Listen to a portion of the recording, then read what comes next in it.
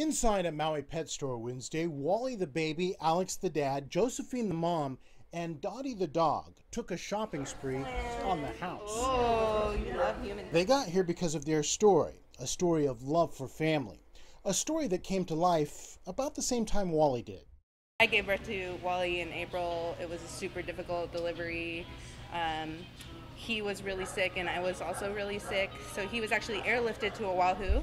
And Josephine had to stay on Maui, away from her newborn, for 8 days. So I was kind of falling apart. But help came wagging her way. Dottie, once a shelter dog, took a trip to the hospital.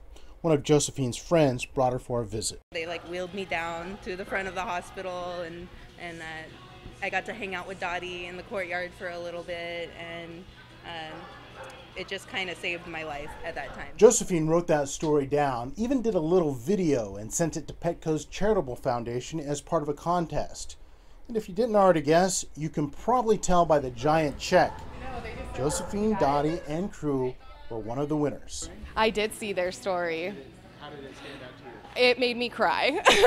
But there is a happy ending. Dottie gets to keep everything in the cart. The 10 grand goes to the Maui Humane Society to help other shelter dogs. And the rest of the family gets those feelings money can't buy. I feel really good that it has turned into an opportunity for us to help other shelter animals just like Dottie.